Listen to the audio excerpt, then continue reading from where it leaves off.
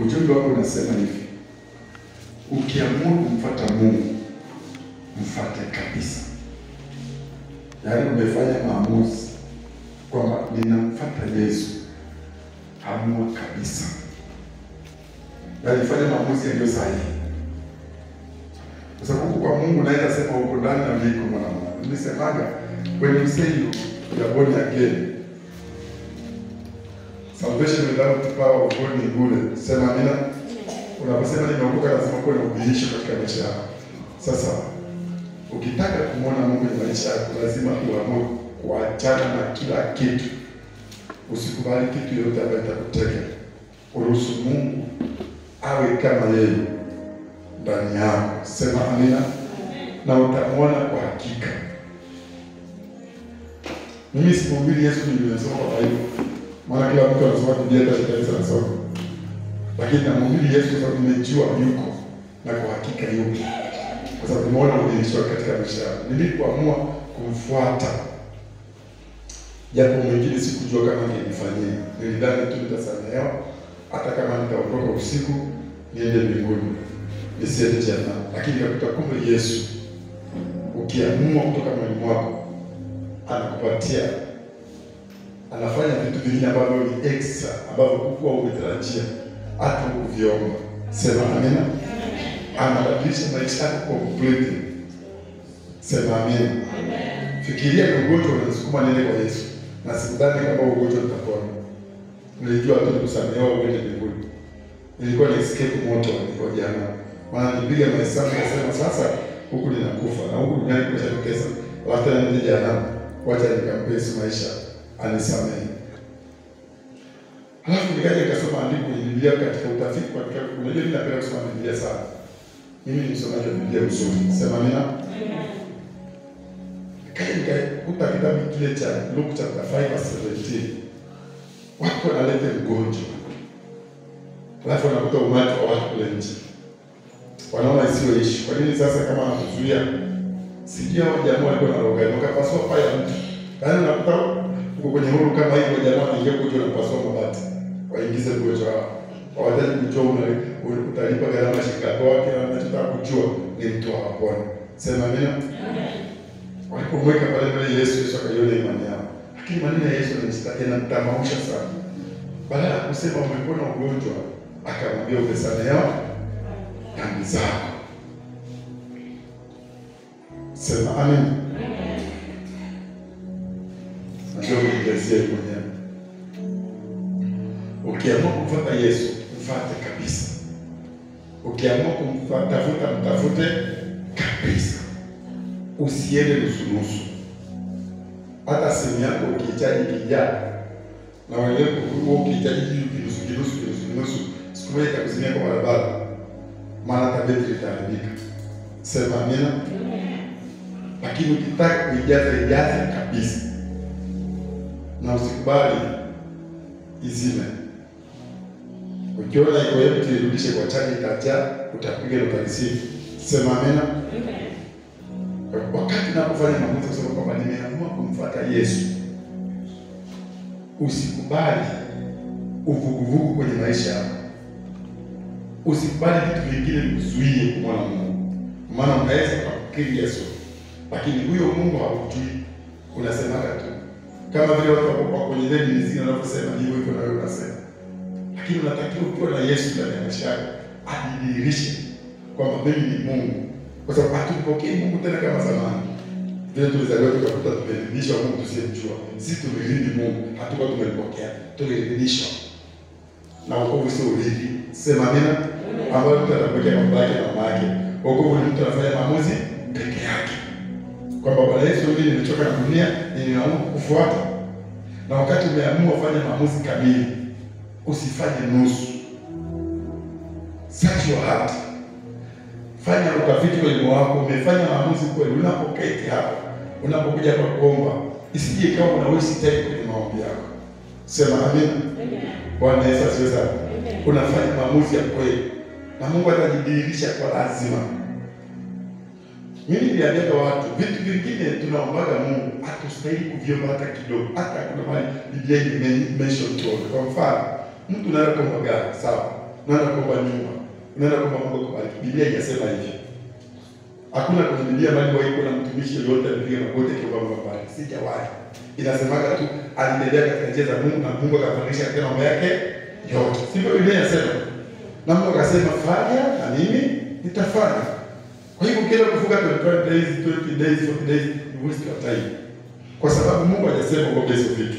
Anachotaka wewe ni mahusiano yako tu na yeye. Kwenye kuomba kwako nakwambia kila siku, kuomba uombe kwa sababu kuna shida. Wala hujakaa hapo tu uko na shida. Lakini unatengeneza mahusiano yako na Mungu na uweze ku access uwepo wa Mungu maishani mwako. Sema amina. Na ule uwepo wa Mungu kwa ndani yako utakufanyia kila kitu unachohitaji. Sema amina. Bwana asifiwe. Kwa hiyo unaposema kwamba nimeamua kumfuata Mungu, hafanyi maamuzi kabisa. Usikubali kwa vuguvugu. Kwa sababu vuguvugu utakufanya Mungu asihusike kwenye maisha yako. Na 100% wewe na uhakika shetani ndio anahusika kwenye maisha yako. Hata kama unaenda kwa roho, hata kama unafanya miracle. Unajua kuna watu wanajisaidia yake kwa kufanya muujiza ama kunena kwa lugha. Kunena kwa lugha kufanya wewe na Mungu. Kufanya muujiza akufanye wewe na Mungu. Unaweza kufanya muujiza mikubwa ukaponya wagonjwa lakini Mungu yuko ndani yako. Maana Mungu anaweza kukupea gift, mkikosana anaondoka, anaacha gift. Sema amina. Kwa maana akasema watakuja kusema tulitoa mapepo kwa jina la tulifungua watu kwa jina, lakini atawaambiaje? Wala sikujui tunakotoka. Kwa sababu miujiza haimaanishi mtu ako na Mungu. Anaweza akawa na gift lakini hana Mungu ndani yake. Kwa sababu kitu cha kwanza unapaswa kujua, Mungu hahusiki mahali palipokuwa chafu ever. Ndio maana Mungu alikubali kumtoa mwanae akafidia. Imagine Mungu anamtoa mwanae anakufa pale msalabani, anateswa ili tu akunolee dhambi, mahusiano yako yawe mazuri na Mungu. Maana alijua hata maombi yako, hata ufanye maneno namna gani, Mungu husiki kwenye ibada zako. Kwa hiyo akaja akamwaga damu zake kwa sababu usamehewe for free. Sema amina. Uponywe for free. Ufunguliwe for free without your money. Sema amina. Alafu kuna mambo yale yanafanyika ili Mungu akupe nguvu. Kuna mimi nimekuwa nikibili kwenye TV.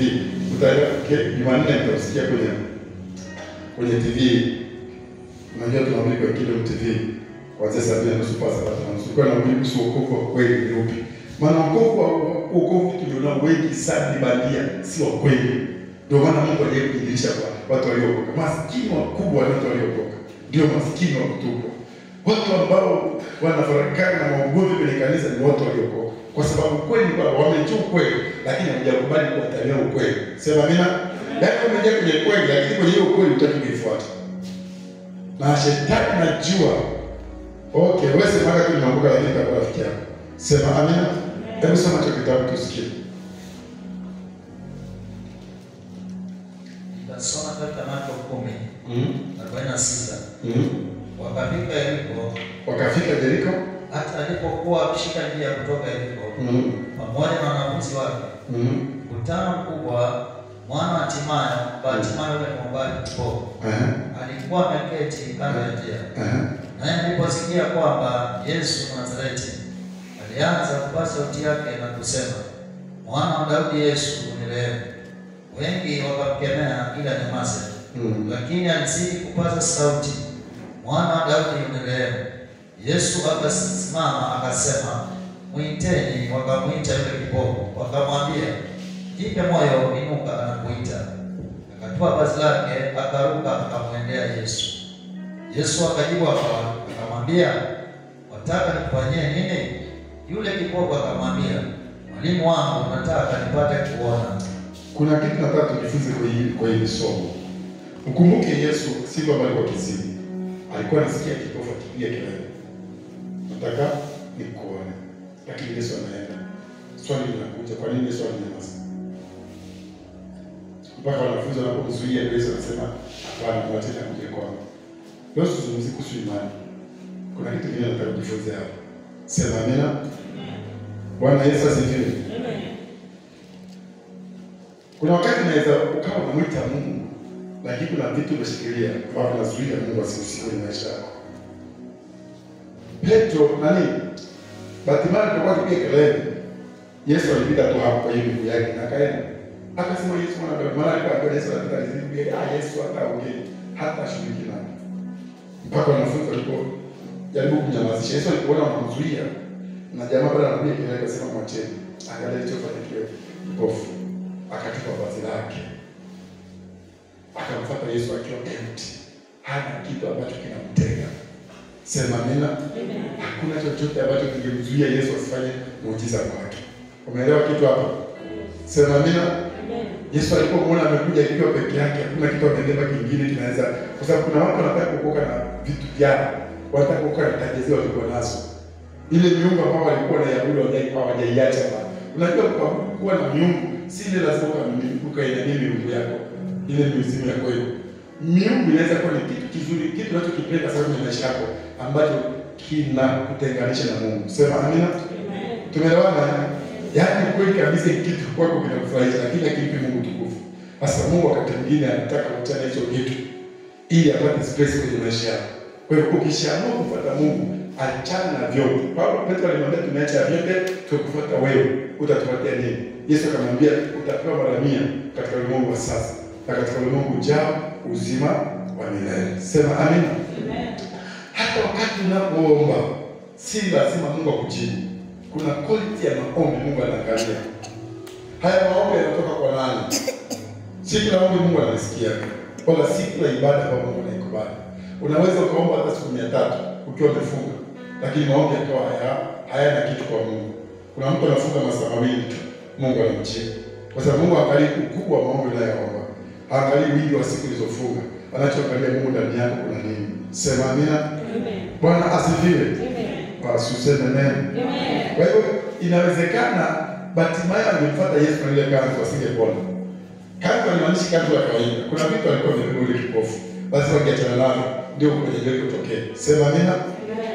Amen. Amen. Yesu makofi mazuri kama unaelewa. So unaposema tunaomba kufuata Mungu, usikubali kwa kuvuruga. Fanya maamuzi kabisa. Kama vile uliamua Mkesha kila Friday, hata ukiwezekana siku yako itenge mwenyewe unakuja kesho na leo mpaka asubuhi. Kivyako umeamua kufuata na Mungu anapatikana, anadhihirishwa. Si wewe mtu kutoka mabudu kipindi kile ambacho tulikuwa tunabudu from January to December na bado tunaenda kwa gari ya kienyeji. Na kaza tunatoka sadaka na kaza tunaomba. Yaani tunakuwa na miungu wawili kwa wakati mmoja. I think kwetu tulikuwa na miungu watatu kwa wakati mmoja. Maana tuna mizimu ya kwetu na tuna waganga na bado kanisani na mimi tunakwenda. Kwa sababu tunaenda kanisani kwa nini? Tunaenda nani kwa nini tunaenda kwa waganga? Kwa sababu hiyo Mungu tulikuwa tunamuomba hatujawahi kumuona wala pia kumsikia, tunasikia tukiambiwa kuna Mungu. Lakini ukishamwamini Kristo Mungu anadhihirika. Ndio maana hapo ukiwa na pepo tunalitoa kwa jina la Yesu. Sema amina. Kama una ugonjwa unafanyaje? Unapona. Kwa sababu ni Mungu anayetenda. Sema amina. Ni Mungu ambaye anadhihirishwa katika nguvu. Ndio maana Daudi Paulo akasema kwamba si kwa maneno tu, lakini katika nguvu na uwezo. Kwa hivyo neno la Mungu lina nguvu, lina uwezo. Na ndio maana wakati wote Yesu alipokuwa akifundisha mahali lazima watu wangepona. Lazima watu wangefunguliwa. Kwa sababu neno lake lilikuwa linashangaza kwa Mafarisayo. Kuna siku moja Yesu alifanya miujiza mingi mpaka Mafarisayo wakakaa wakaitana. Wakasema huyu jamaa sisi tunafundisha watu kwenye dini zetu, lakini sisi hatufundishi kama huyu. Huyu jamaa anafundisha si kwa maneno tu, lakini anafundisha kwa amri na kwa mamlaka. Yaani akaambia pepo toka, achia mtu anatoka, kama ni kipofu anaanza kuona, kama ni kiziwi anasikia. Kwa sababu ni Mungu ambaye anaudhihirisha ndani yake. Sema amina. Sasa ukitaka kumuona Mungu kwenye maisha yako kuna process. Si tunamwona tu kwa sababu umeokoka, hapana. Kuna quality. Ndio maana wakati mwingine nikwambie kitu moja. Kama uliokoka ukiwa mchanga, ukaona Mungu anadhihirika kwako, na bado kuna vitu ulikuwa hujachana. Sometimes Mungu alikuwa anaona wewe mdogo, mchanga kwenye mambo ya kiroho. Anataka kudhihirisha kwamba ulipokea kitu ambacho hakiko, ulipokea kitu ambacho kipo. Lakini ndio maana hapo zile kukua na komaa, Mungu ni kama anakuondokea, anataka sauti utafute kwa bidii. Sema amina. Mwambie mzako lala. Ndio ukiva, mwambie lala. Mwambie jirani yako, ndio na mama alipiga mtu kwa ibada. Ndio kulala. Oje cha kitabu cha kuna siku leo ngebaki la. Sema amina. Amen. Bwana asifiwe. Amen. Okay, tuachane na hiyo. Kwa hivyo lazima uhakikishe moyoni mwako. Kumbuka kitabu cha Matthew chapter 5:8 inasema heri wenye moyo safi, maana wao ndio watakaoona Mungu. Kwa sababu ukiwa umebeba vitu moyoni ambao viko kinyume na mapenzi ya Mungu, Mungu huwezi kumwona. Amen. Moyo wako lazima uwe safi. Lazima uwe hauna chuki. Lazima uwe moyo ambao umesamehe maadui zako wote. Sema amina. Amen. Bwana asifiwe. Amen. haufanyi dhambi, unatembea katika njia ambayo inampendeza Mungu. Yaani wewe umefanya maamuzi, ni Mungu. Nakumbuka Mungu huwezi kuacha dhambi kwa nguvu zako mwenyewe. Ili Mungu afanye kitu kwako, akuwezeshe kwa jambo lolote, lazima wewe mwenyewe ufanye maamuzi. Kwa sababu naona Yesu anatembea kwa sisi na kutana na vipofu, lakini hawaombei. Ni mtu mwenye ataamua kwamba mimi nataka kupona. Kwa hivyo maamuzi ya Bartimayo alifanya pona kwa maamuzi yake. Kwa hivyo mbinguni tunaenda kwa nini? Si kwa matendo mazuri, tunaenda kwa imani. Sasa inakuwaje tunaenda kwa imani, si kwa matendo mazuri? Na wakati Biblia inasema kwamba hakuna kitu kinyonge kitakachoingia mbinguni. Kwa imani. Kwa sababu gani? Kwa sababu imani ndio uwezo utakao kuwezesha kuishi maisha matakatifu. Asema amina. Kwa sababu katika imani kuna nguvu. Mwambie zako imani ina nguvu. Kama unaweza ukaamini ukiwa unapona na ukapona, unaamini naweza kuishi bila dhambi na inawezekana. Sema amina. Au sengeni mtu, haujali na mtu, hauwezi na mtu. Hata utakosea unawasamehe. Unaenda kwa Mungu ukiwa peke yako. Usikubali hata mtu akutege. Mume wako anataka kutega, mke wako anataka kutega. Sema amina. Jirani yako anataka kutega, yule ambaye mnakutana kwenye siti asubuhi mkesha vyombo. Huyo achana naye, beba Yesu. Sema amina. Hata kama kuna mtu alikutukana, mimi sina adui. Mkitaka kujua uliza watu na chini. Sina adui kwenye maisha yangu. Wewe unichukie kivyako, lakini mimi sina adui. Sema amina. Mimi napenda mtu nitamuona nimkasirikie, nibebe kwenye moyo, hata nifanye nini. Nikikuchukia sasa kuchukia, nimechukia vitendo vyako. Sema amina. Mpigie Yesu makofi mazuri. Sasa tunataka ukae kwa Mungu na bado kuna vitu ambavyo hawajakubali kuachana navyo. Wanaomba Mungu lakini kuna mambo hawajakubali kuachana navyo. Ndugu yangu, unaweza ukategwa hata na kitu chako. Kitu chako tu kinaweza kuwa ni mtego kwako, akafanyika kufanya Mungu asionekane kwenye maisha yako. Sema amina. Biashara yako inaweza kuwa ni mtego kwako. Na mtu ananiambia pasa hakuna biashara isiyokuwa na dhambi, ipo biashara isiyokuwa na dhambi. Naweza nikwambia, sisi tunafanya biashara na wetu tunafanya.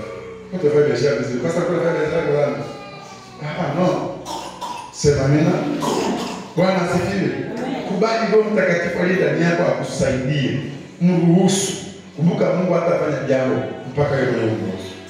Hauwezi Mungu afanye kitu hata ulipookoka. Si nilikwambia siku nyingine nikwambia Mungu ana uwezo ya kukomandi hata shetani aokoke. Kila mtu mwenyewe aokoke. Na utaokoka kwa force. Lakini Mungu atafanya hivyo. Anakupa akili, anakupa nafsi, anakupa roho. Amekupa uwezo wa kuamua. Sema nina? Maana na wewe zaidi nika jamii ngapi? Mbele yenu. Chagua uzima ukaishi, ama chagua mauti ukafa. Mauti kawaida huambatana na laana ya kuvamia, alafu mauti inakuja. Lakini uzima unatangulia baraka, unapata uzima. Utaishi maisha marefu, ufurahie baraka zako. Sema amina. Make sure unafanya maamuzi. Usio unafanya ibada nusu-nusu. Leo uko kanisani, leo kwenye maombi, kesho siku nyingine, alafu siku nyingine hata upatikane.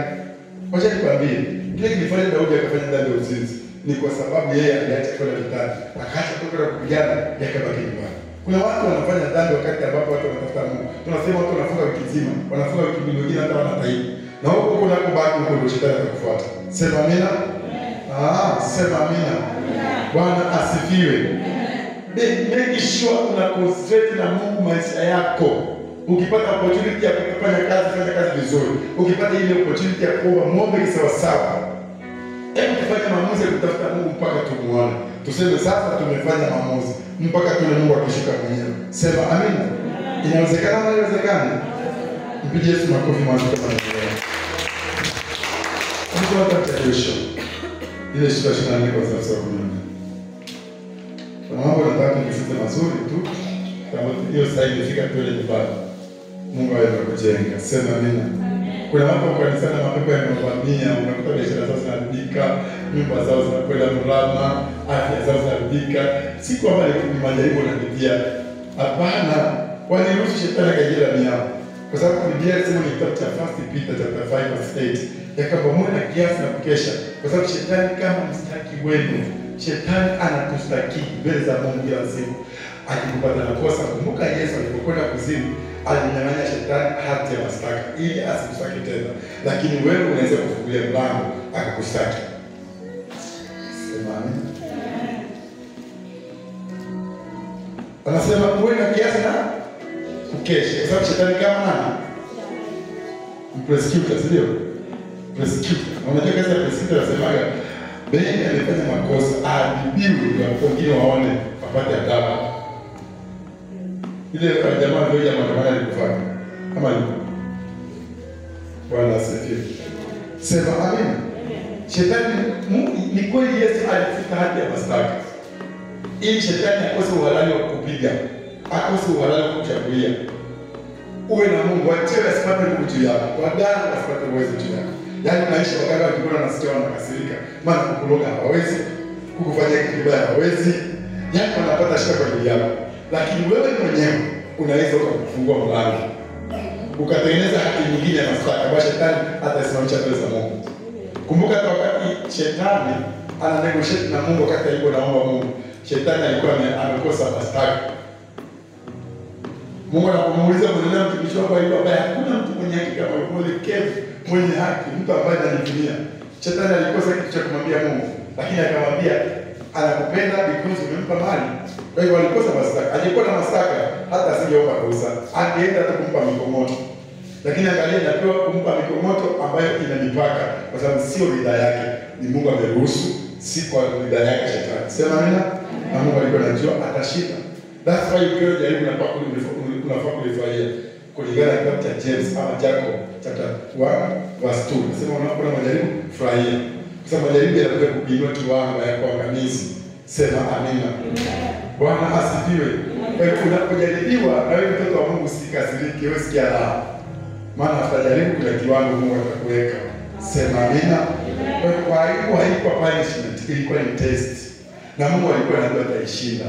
Ndio maana kitabu cha 1 Corinthians chapter 10 verse 13 nasema hawezi kuruhusu jaribu ambalo litapita kiwango cha kibinadamu, lakini atakuwa ametengeneza mlango wa kufanyaje, wa kutokea. Kwa hivyo kila mtu anapewa jaribu kulingana na kiwango cha imani yake. Na Mungu akiruhusu jaribu kwako, anajua utalishinda. Mungu asingejua nitapata asingejua nitashinda nipate mtoto, asingeruhusu kufanya mke wangu akose mtoto, lakini alijua nitashinda. Ndio maana akaruhusu nikae miaka 15 bila watoto. Sema amina. Kama angejua nitashinda, asingeruhusu. Maana mimi ni mtoto wake.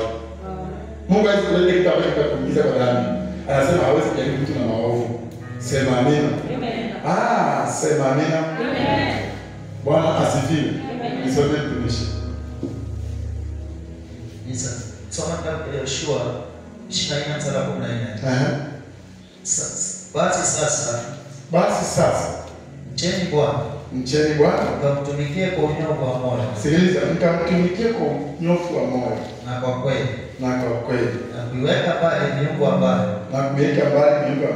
baba zenu walitumikia ng'ambo ya mto na huko Misri. Endelea. Mkamtumikie yeye Bwana. Nani kama mkiona vibaya kumtumikia Bwana, chagueni hivi leo mtakayemtumikia. Kwamba ni miungu ile ambayo baba zenu walitumikia ng'ambo ya mto, au kwamba ni miungu ya wale wa Amori ambao mnaokaa katika nchi yao. Lakini mimi na nyumba yangu tutamtumikia Bwana. Nikuulize kitu. Unajua Mungu huyu Yoshua anaongea na watu ambao tayari wameshaona Mungu kwa chao. Wanaelewa Mungu vizuri hapo. Na ukisoma Biblia inasema kwamba walipofika kwenye ile nchi ya Kanaani ambayo Mungu aliwapa, Mungu aliwapigania kwa namna ya kipekee. Wakapenda kina Waperesi, Waamori, sijui na nani, wakachukua ile nchi. Na pia Mungu aliwaambia katika kwenye nyumba ambazo hawakujenga, ndivyo ilikuwa. Lakini hao jamaa bado hawakutosheka na Mungu. Bado waliendelea kutafuta miungu. Wakaishikilia miungu. Yaani hawako strict na Mungu hawa. Mpaka Yoshua anawapatia hii historia. Anamwambia baba zenu pale alipokuwa, Mungu aliwapigania. Akawapa ile nchi ya Waamori na Wahiti na Waperesi na nini. Na wakaenda wakakaa kwenye nyumba ambazo wao wenyewe hawajajenga. Wakakuna mashamba ambayo hawakupanda. Lakini wakaenda wakabudu miungu mingine. Lakini sasa mimi nataka nyinyi muamue kumtumikia huyo Mungu katika kweli, katika unyofu wa moyo. Lakini kama mkikataa, mimi na nyumba yangu tunachagua kufuatana na Mungu. Sema amina. Usiwahi kufikiria hivi watu wote mnapokaa kanisani, kila mtu anasema yeye tunapokaa shule na sio watu wanapokaa, wengine wanapokaa udongo. Huku ndani hakuna. Huku ndani moto unawaka na watu. Wacha nikupe siri moja. Na wacha nikupe siri mpendo. Hakuna dhambi mbaya kama unafanya ukikusudia. Afadhali mkono huko kule duniani ambaye anaua anafanya nini? Anaweza kaja atakiwa mgonjwa akapona on the spot. Lakini wewe ambao umekaa kwa Yesu na unafanya dhambi, ukichoka kabisa unafanya dhambi, itakukosa maisha yako. Sema amina. Bwana Yesu asifiwe. Usikubali, nakuja na usikubali. Akawaambia nyinyi chagueni. Kwa hiyo Yoshua akafanyia mpaka familia yake maamuzi kwamba mimi na nyumba yangu tumeamua tutamwishi Mungu. Ninyi amweni. Kumbukeni Yesu alipokuja alisema nini? Ukisoma kitabu cha Luka 4, wakati Yesu alikutana na yule mwanamke Msamaria, kuna maandiko anasema kwamba amekuja kutafuta watakao maabudu Mungu katika roho na katika. Hebu muulize jirani yako, kweli ni nini? Akujibu. Hapo nasema sikiliza hilo neno, watakao maabudu Mungu katika roho, si katika roho tu, na katika. Kwa hivyo unaweza ukaonekana Mungu katika roho, lakini ukweli hauna. Hauabudu na ukweli. Wewe ni uongo. Hata sadaka zako ni za uongo. Hata ibada yako ni ya uongo. Watu wakifika hapa saa 3 wanafika saa 4, saa 5. Hauna ukweli ndani yako. Mtu ambaye ana ukweli ndani yake anakwenda kwa Mungu wakati unaobarika. Sema amina. Kama ni sadaka yake inaitwa na ukweli. Sisi hapa tuliamua sadaka zetu hata 10% hatutatoa kwa kuandika majina kwenye 10%. Kwa sababu hata ukiandika jina mimi nitajua kama ni mwaminifu. Wewe ukikaa kivyako kwa sadaka mimi sitaki nikujue. Sema amina. Wewe juana na nani? Na Mungu wako. Maana hata kwa sadaka yako itaniambia wewe unakuwa ni kipato fulani. Na mimi sitaki kujua kipato chako. Hiyo hairuhusu. Sema amina. Kuna mamilioni hairuhusu. Ujeka baadhi hapa na mtoto na milioni. Sitaki kujua nani ametoa. Hiyo ni shauri yako. Sema amina. Wewe na nani? Na Mungu. Is it true? Ili nihudumie kila mmoja. Kwa sababu sadaka zingine hizi majina zinaitaka wachungaji wa presentation. Kwa sababu wachungaji wanaweka rekodi kwa kitabu. Fulani anatoa 10% fulani. Ukienda kusema nataka kufunga harusi, wanaingia kwenye kitabu cha rekodi. Wanaangalia kama unataka kufunga. Ukisema kuna mtu amekufa kweli, wanaenda kwenye kitabu cha rekodi. Wajikuta wewe utoe fungu la 10, hawakusaidii. Wameanguka na hawajui. Kwa sababu Mungu akionyesha mkuu kwa mtu aliyeokoka, hata kwa mganga anaonyesha. Haichaguani. Sema amina. Bwana asifiwe. Huyo mtu ambaye hajakuwa mwaminifu kwa Mungu hakuhusu wewe. Watajuana na Mungu wake. Wewe sababu watu ndio wamekuweka. Sema amina. Tumeelewana wapendwa? Ameweza kusumeelewa. Mimi niliamua nitashika njia ya Mungu hivyo. Nitakwenda naye. Na nikikutoka kuna mahali nitaingizwa box. Mungu unajua Mungu ananiambia. Hata kama nimeenda Roma na atakaa mimi siku mbili tatu kinyima ama siku nyingine ataniambia unajua amani na kufanya gani? Kuna kitu nafanya kanisani si kizuri. Achana hicho kitu mara moja. Sema amina. Kwa sababu wakati mwingine hata watu wengi wanaweza kuwa wamekosea lakini si kutoka kwenye moyo wao. Kuna mtu anaweza kuwa ana nia nzuri lakini huyu kamwona anakosea lakini si kwamba anapenda kukosea. Kwa hivyo Roho Mtakatifu alituweka kutukumbusha kwamba hapa unashare na Roho. Sema amina. Na ukigundua unaambiwa kitu na ujue ni ukweli kwa sababu Mungu anakuzungumzia, hakuzungumzii tu, anakupatia confirmation. Unaelewa kwamba ni ukweli, unaachana naye. Sema amina. Amen. Uje kugundua watu wengine wewe unatoa pesa nyingi sana unapiwa siku za saa. Hey, mama Gido, Bwana asifiwe. Amen. Alikuwa nataka nikie moyo ndio nilikuwa nasoma nikakuona wewe na nyumba yako. Kwa nataka kwa sababu kumbe ile pesa unatoa. Lakini maskini hapigwi simu hata kidogo. Na mimi nashukuru Mungu sikia hii tu simu hata mmoja. Kisikia nimepigia simu fikiria sana. Sema amina. Siko hapa kubembeleza kwa Mungu hapana. Wewe mwenyewe usipe na Mungu wako. Yeye kubembeleza unabembeleza mtu pale kwa kosa kwa akili. Hata unatafuta mtu hata unatafuta huyo Mungu. Lakini sasa kupigia simu nikikupigia simu leo nikikosa kupigia tena utasema basi sikuze nipigie simu. Wacha nikae hivyo. Sikupigia simu. Wewe unataka nipigie. Na mtoto mzuri yule anasaidia baba yake. Si baba yake unamtafuta. Is it true? Sema amina. Ambaye unaweza kama wewe ni mzuri utakuwa unamsaidia baba yako. Sema amina. Bwana asifiwe. Ndio tunataka na ngoja Bwana asifiwe. Siku hizi unaonaje? Unasikia kwa unaambiwa siku hizi ulikuwa umefika kiwango cha kula 10,000 sasa hivi naona umeshuka sana. Kwani kazi inaendaje? Unaona wanakumonita kwa kazi yako. Wacha Mungu akumonite sio mimi. Sema amina. Sasa nikudanganya ndio nikiona umekumoni kuombe yake ndio maana anaandika jina. Kwani Mungu si anakuona? Anasema anajua mahitaji yako kabla hata kuchamuomba.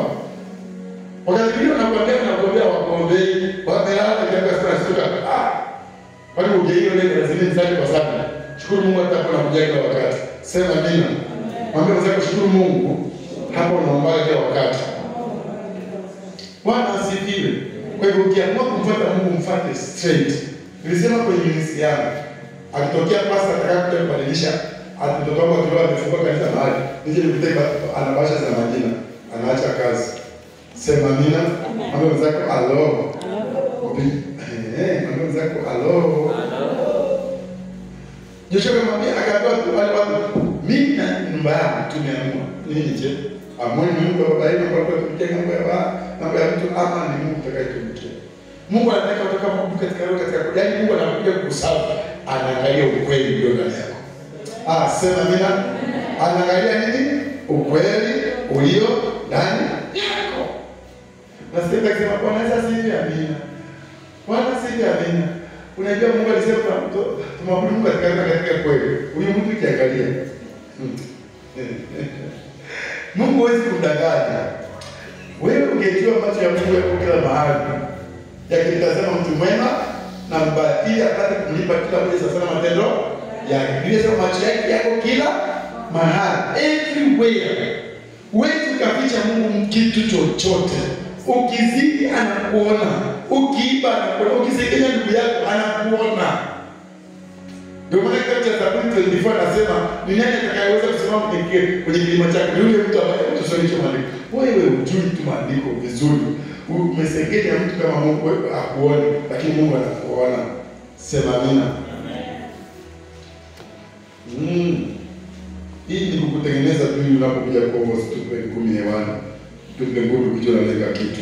Sasa wewe sema amina. Amina. Ayubu 34. Sio Zaburi. Nani? Sorry. Umesema? Zaburi 24. Okay. Anzia sura ya 3. Nasema? Tasoma Zaburi 24 mstari wa 3. Nani atakayepanda katika mlima wa Bwana? Nani atakayesimama katika patakatifu pake? Mtu aliye na mkono safi, moyo mweupe, asiyejiinua nafsi yake kwa ubatili, wala hakuapa kwa ila, atapokea baraka kwa Bwana na haki kwa Mungu wa wokovu wake. Kwenye kilima, nani anajua maana mlima? Mlima na maisha nini? Mlima na maisha nini? Bwana Yesu asifiwe sana. Ukiwa kwenye maombi uko kwenye mlima. Kwa hivyo nasema mtu yule ambaye anataka kupanda kwenye kile kilima ili aweze kumwona Bwana ni mtu aliye safi kwenye mikono yake. Kuna mahali wanasema kwamba hakumsengenya. Sijui ni sababu cha Zaburi 15 I think. Hebu fungua kitabu cha Zaburi 15. Kuna maneno yako hapo, sijui kama ndio hicho. I think ndio. Sema amina. Amen ya Yesu. Amen. Mwenye moyo safi.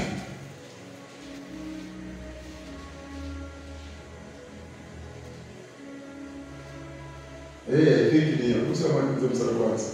Nitasoma Zaburi 15 mstari wa kwanza. Bwana ni nani atakayekaa katika hema yako? Nani atakayefanya maskani yake katika kilima chako mtakatifu? Ni mtu aendaye kwa ukamilifu na kutenda haki, asemaye kweli kwa moyo wake, asiyesingizia kwa ulimi wake, wala hakumtenda mwenziwe mabaya, wala hakumsengenya jirani yake. Machoni pake. Umesikia? Mtu huyo tu ambaye anaweza kaenda mbele za Mungu, akafanya ibada Mungu akaikubali, akatoa sadaka Mungu akakubali na sadaka zake, akaomba akajibiwa. Sema amina. Tumeelewana? Hakumsengenya jirani, hajafanya ubaya. Hebu tulie tena maandiko hapo. Yaani hapo inazungumza vizuri sana. Mtu aendaye kwa ukamilifu na kutenda haki. Unajua kuna watu wanasemaga hakuna mtu mkamilifu. Sio wewe unaanza kuuliza hili swali. Kuna wakati mmoja Yesu alikuwa anaongea habari za tajiri. Akasema kuliko tajiri kuna ufalme wa mbinguni, ni rahisi ngamia kuja kwa kitunda sindano kuliko tajiri. Wanafunzi wake wakamuuliza kama ni hivyo, nani atakayeweza sasa? Akawaambia kwa wanadamu haiwezekani, lakini kwa Mungu. Yaani kwa akili yako inawezekana, lakini ukiweka imani yako kwa Mungu inawezekana. Sema amina. hatui wakamilifu kwa uwezo wetu, lakini tunakamilishwa na nani? Na Kristo. Sema amina. Sababu mbinguni kama wewe si mkamilifu huwezi kuingia. Lazima ukubali kukamilika ndani yako. Hii dunia ina mitego mingi na Mungu alijua utaiweza. Ndio maana akakubali kumtoa Yesu. Ili ukimpokea akujaze na Roho Mtakatifu. Roho Mtakatifu ni msaidizi wako. Roho Mtakatifu ni mwalimu. Namba 1. Namba 2 ni mshauri. Namba 3 ni kiongozi. Kitabu cha Zaburi 32:8 inasema na kwamba mimi ndiye kusoma hiyo maandiko. Kitabu cha Zaburi 32:8 ni kiongozi mzuri. Anaweza kutoka kwenye mitego ya shetani. Ni mwalimu wakati anajua hapo unafanya si pazuri na hauelewi, anakufundisha. Si lazima atapasa kufundisha. Sema amina. Ni msaidizi wetu. Alafu kikubali sasa ukishafanya maamuzi kufuata Mungu hivi utaenjoy. Mungu anadilika kwako. Ukienda ukifanya kazi hata ukifanya mtoni, pesa zinakuja tu. Mimi sinajua maisha yangu ya imani. Mimi nimekaa na mapasta kwa makanisa makubwa. Unasikia kwa Biblia inasema kwa anapata shida, anaumwa. Na mpaka anamwambia Mungu, mimi nimekupa nini? Mungu ananiambia sikiliza. Mimi sitembei na wengi wa watu. Sitembei na pesa alizonazo mtu alizonazo nyingi. Natamani tu kuona mtu mmoja tu ambaye ananiamini. Sema amina. Hata kama hana pesa, mimi nitakuwa pesa yake. Sema amina. Yaani unaweza kuwa una hela lakini mahitaji yakitokezea Mungu anafanya mpango. Yaani hawezi kukuacha uipige hata siku moja. Na huwezi sikia pasa wako amekuja si pasa nimeishia nifanye kitu fulani. Ukisikia hivyo mmeusha milioni Afrika. Hawezi. Kwa sababu pesa yako ni Mungu. Sema amina. Kuna watu wanategemea pesa zao kwenye account. Mimi sina account ile pale nategemea eti kuna mamilioni ya pesa. Pesa yangu ni Mungu. Yaani hata nimefika mahali ninataka kukuita jifana napiga tu simu. Dadisi unajua anambia mwanangu nimetuma kunguli na kuja hapa. Sema amina. Unasoma. Unaweza ishi mahali unajangwa. Mwale baba kwa mimi majana wala maji ya piti lakini Mungu akakusafu. Kama vile walisha mwezi. Mungu hakukomea hapo. Biblia inasema kwenye kitabu cha Ayubu chapter 8:13 nasema kwamba yeye ni yule jana leo na hata kama alilisha wa Israeli maana jangwani sasa leo anapeana. Wakati wa corona walikuwa na Mungu. Sure. Ndio ndio pale anasema ni mwana wa Mungu. Wewe wakati wa corona watu walianza kulia. Nikaambia watu sikiliza. Nyinyi yeye lakini kwa tumeshatengeneza watu. Sisi tuko kwenye msitu tunaomba tuje nyumbani tunakula nyama. Nisema amina. Bwana Yesu asifiwe. Wengine kwa ajili ya corona hapa sasa hivi haikuwa corona. Wengine walikuwa na kazi zao hapa zikachomeka moto zote kama kina benda. Kazi ilienda. Ulikufa njaa. Ulala njaa. Ulifujua nyumba. Watoto wanasoma. Sasa pesa yako ni nani?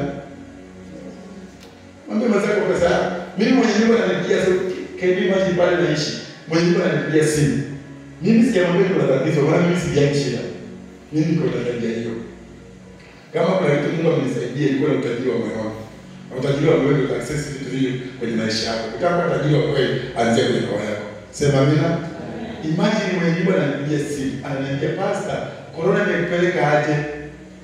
Anaambia iko tu inaendelea hakuna shida tu tunaendelea tunamshukuru Mungu. Akaambia usiipe nyumba tena. Ngoja kwanza hapo kwake. Ulishasikia kitu kama hicho na hujamwambia uko na shida. Na nyumba mpaka leo nimechoka kama yangu. Huwezi kumuona. Ninalipa wakati naotaka mimi. Amen. Sema amina.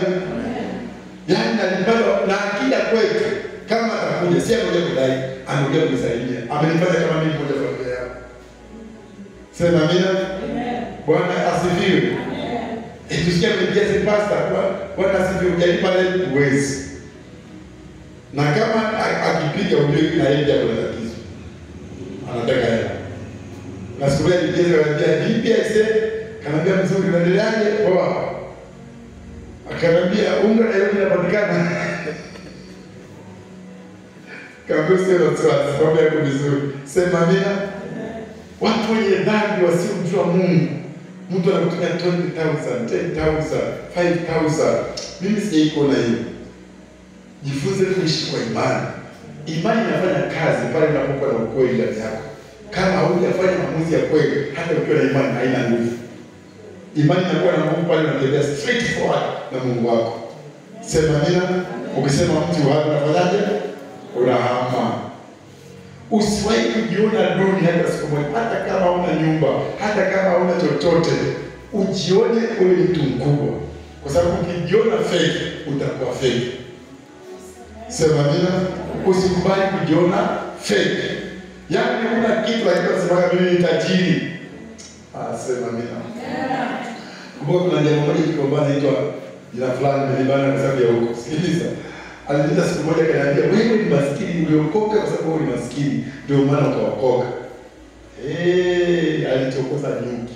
Nikamwambia kwanza wewe ni jinga kabisa kwa wewe ni maskini hata shida ulioko nayo. Wewe unaogopa hata kuambia watu. Wewe unajua kumbe nimekuza sema maisha yake. Akatumana nje ni kile yule mmoja.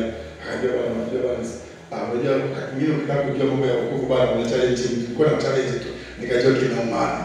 Nikamwambia mimi tajiri na kuna kunajiri kwa hii dunia. Sema amina. Amina.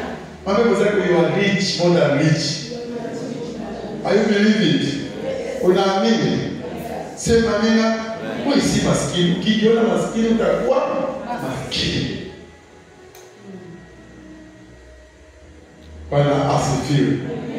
Hata kama ulifiwa na wazazi wako, usijione yatima. Wewe si yatima. Biblia inasema kwamba yeye ni baba wa nani? Hata kama ulifiwa na mume wako, usijione ni mjane. Ukijiona mjane, utakuwa unaomba. Na hiyo roho ya kuomba ikikuingia, hakuna siku utafanya kazi. Kataa kwa jina la Yesu. Sema amina. Piga Yesu makofi mazuri. Yaani unaingia katika ile ujana wako, ukisema kidogo shule bwana asifiwe, unajua mimi mjane, keep quiet. Mjane anaweka sasa. Tunakaribia mjane ni kuanzia 80. Biblia ni 60, lakini sisi tunaona ni 80. Biblia mjane anaanzia miaka mingapi? 60. Sio sababu Biblia. Sema amina. Bwana asifiwe. Yes, 60. Yes, Biblia inasema kama mwasaidie wajane ambao ni wajane kweli. Sasa wewe bado unataka 35, nifuko pale na nguvu. Mimi ni mjane. Wewe ndio roho itoke kwenye Yesu. Sema amina. Sema nakataa ujane. Nakataa uyatima kwa jina la Yesu. Ile pengo ambayo tunasemaga ile pengo iliyotokana na watu wanaweza kulijaza, yupo Mungu. Aweza kujaza pengo na kaongezea mipaka. Sema amina. Amen. Yesu makofi mazuri. Mimi maisha yangu nikikupatia hautakosa kusema mimi mchana. Maana yatakushinda. Kwa sababu kunipigia maisha kujua na ndio mgani uweze. Ukiona kwa barabara na namna gani. Ukija kwa nyumba unakuta maisha mazuri. Lakini nikija nikupatia maisha yangu utasema, "Hai! Mungu wangu, utaka kidogo kichwani, utakuishi madhara." Hapo ndipo kanita mchana. Maana kiwango ambacho naishi si kiwango nilichonacho physical, ni kiwango cha imani niliyonayo. Sijui kama nipata wewe. Mimi bila sababu ndio mpe hapo ndio ndio. Sijai hapo kale. Tuko tutembea mahali fulani. Nilikuwa tunapanda gari hapo kwa polisi tunapanda hapo hivi. Nilikuwa na 200 kwa mfuko, sina mbele wala nyuma. Nikaambia nikamtekea mtu akaambia watu na nabii. Hawazi amini. Wakikuona kuna gari wakiwa kuna pesa. Hawajui Yesu ni beba. Sema amina. Mambo mzaki ukiwa na Yesu utang'ara. Utapangwa ya mbaya, utakaa nzuri, hata kama huna kazi, Mungu atafanya mpango. Sema amina. Wewe ndio tena ukweli. Hiyo ni ndio hiyo kitu ya kutega tena nayo. Shika Yesu. Amen. Sema amina. Amen. Yaani kimpata Mungu ni raha. Ni raha.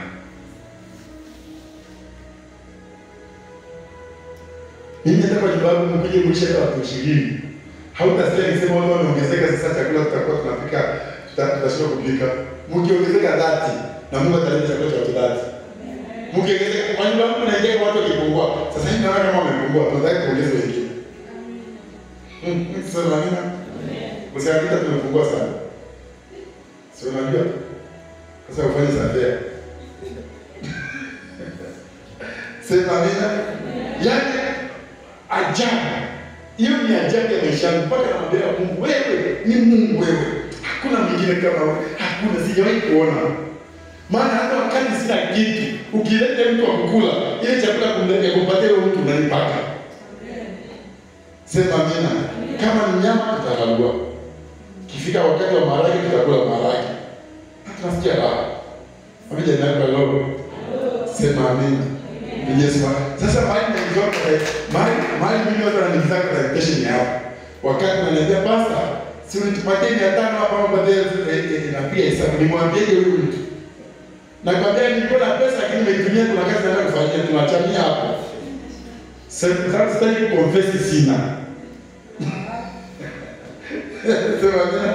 Wakati washe ndio na imani wakaingia kwenye elimu kama hiyo. Pasta washe hizo. Mtaka kwa hiyo na pia nimwambie sina access. Baba mmoja nilifanya siku moja. Tena wako kanisani. Aliponipata alikuwa anatoka fulani. Sasa hiyo sina hela. Kamcheki hivi. Kaambia mwili maarifa. Si unaingia kwa nyumba ya nguvu. Hapo umeacha gari paki, alafu unaingia ndani. Alafu nikuta nyumba imekaa vizuri. Kiangalia TV ni nje ya 54, sio ngapi. Jamaa lazima kusikia. Sema nini? Alafu ndio confidence yake na yote zipata tu. Basi umekuja upate tu fulani nitakupatia after kidogo tu kuna mali ongeza bila kidogo na yeye atachukua mali kupatia. Yaani naongea kitu na biashara utapata. Nikamcheki. Nikacheka kwa yeye akasema sasa hapa Mungu ape mali. Sema amina. Mpigie Yesu makofi mazuri.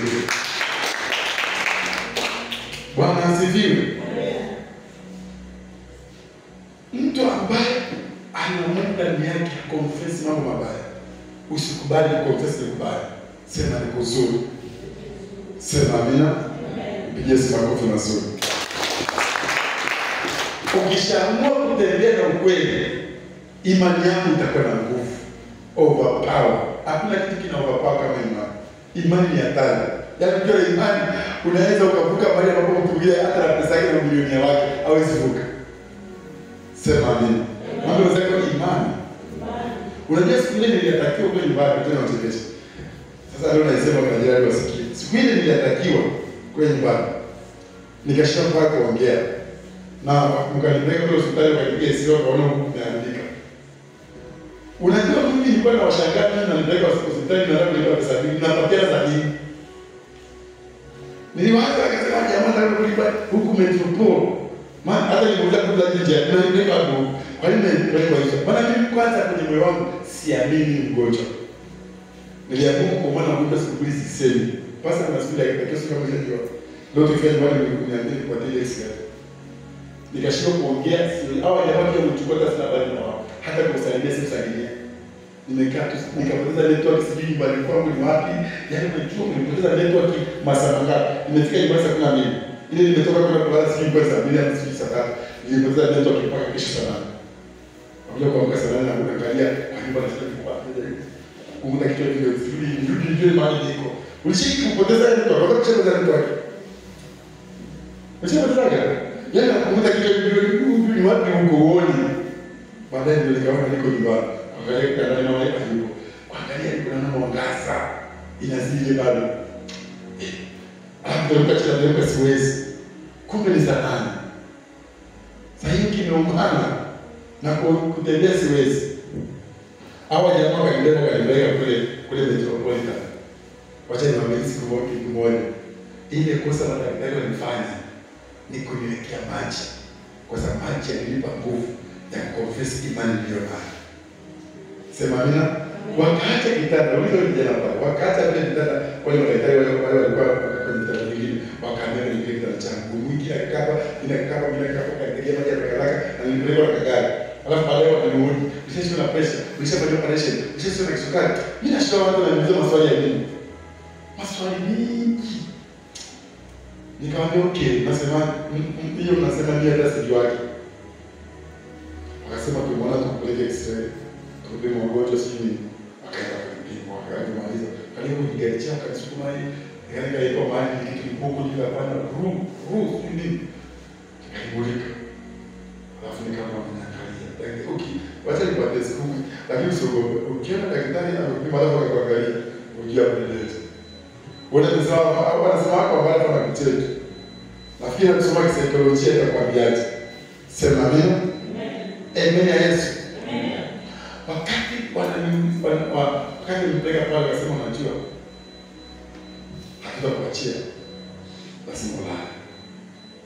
Kaambia okay. Akabisha nikuwepo. Nikaambia mimi ambazo nitibu nikiwa baba nikija hapo kama usimba akasema hapana. Kulingana na sheria ya kidaktari haturuhusiwi kuachia kwa sababu unaonekana una hali mbaya sana. Hata kinga za mwili wako zinaharibika.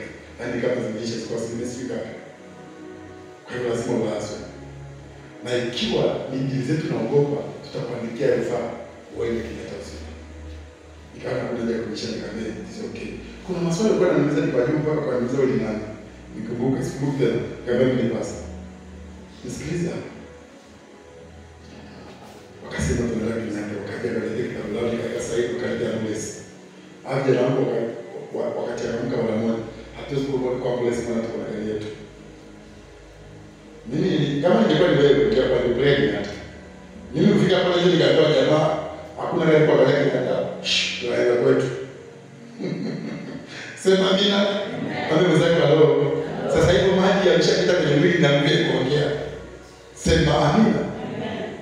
Mimi nakumbuka nilipofika nyumbani tulipita hospitali yangu inaitwa nata ndio hospitali. Sasa ati uwezo